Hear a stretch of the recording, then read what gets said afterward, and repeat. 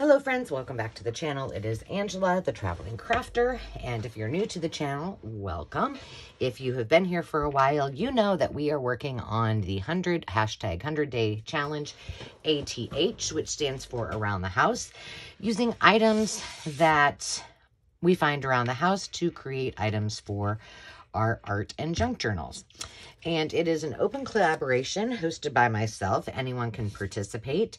If you put the hashtag into the search bar, you'll find all kinds of videos from all kinds of talented young ladies. And if you wish to participate, just use that hashtag. It's really fun. And grab that list, which is generated. I didn't even come up with it. I just asked the computer to generate 100 items from around the house that we can use to craft. And that list is on my Ko-fi site, which is in the description below.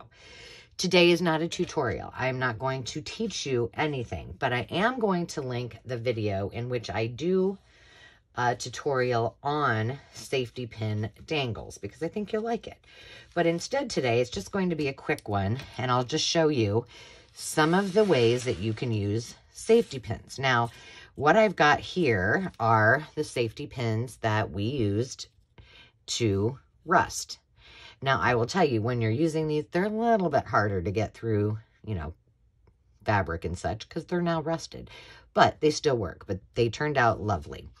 So one way that you can use these as a dangle in and of itself, let's see, is like this.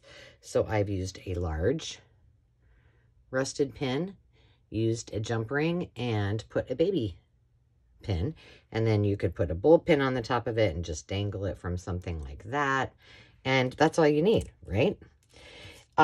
You can also, just like these little guys, just use them to clip paper and fabric together. Pretty easy peasy. What else do we have? Oh, we have dangles and charms. So here's one that is just jump ring on a baby paper. Yeah, safety pin. And so then you could just put this on the edge of your page, on a piece of paper. Super, super cute. These are from Temu. I do love them. They're very nice quality. Here's another one. This is for a summery kind of journal. There's a little starfish on there, and it's just, this is from an old necklace. And I just added a jump ring on that one. This one, I put a jump ring on the end, but I just put some beads and some numbers on there, and, you know, was what I had laying around. What else do I have in my bag of tricks? Oh, here's another one. This is just some fabric. The pin is through the fabric, and then I just added, can you see that? On the very top of it, a jump ring with a little, this is also from an old piece of jewelry. So there's that. And then these are some from our Sewing Notion Sunday. The one that with the dangles that I made, I must be out of them because I couldn't find one. Here's one on an old button card. Here are several on the little spools for dangles. What else? Do I have anything else? These I think are not, I don't think any of these are. But, I mean, look at all of the possibilities. And, you know, that's just a few. So there are many, many more. But I just wanted to show you, whether you've rusted them or not, there are many, many, many ways that you can use your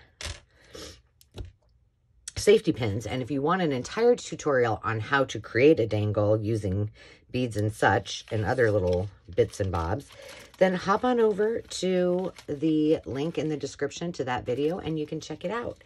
But until next time, friends, I hope you have a great week, and remember to take time to just be.